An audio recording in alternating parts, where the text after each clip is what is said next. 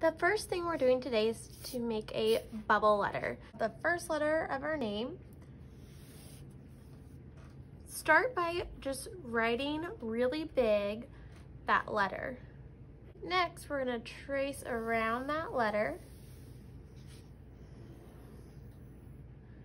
Next, we're going to erase the first letter we did.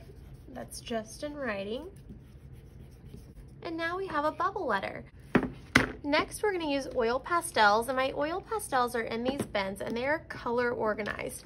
Please be careful not to shake them up.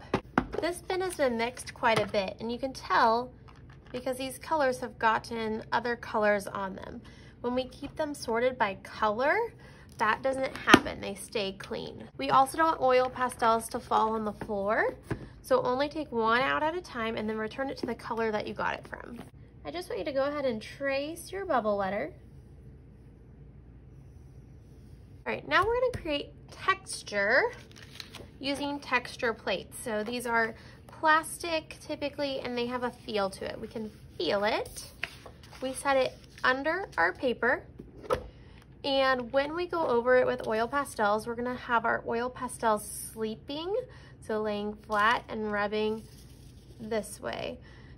So there's gonna be areas that stay white and areas that turn the oil pastel color. Now you wanna make sure that the plastic is underneath. So I have to move it as I go because it's not as big as my whole paper. You can do as many textures as you want.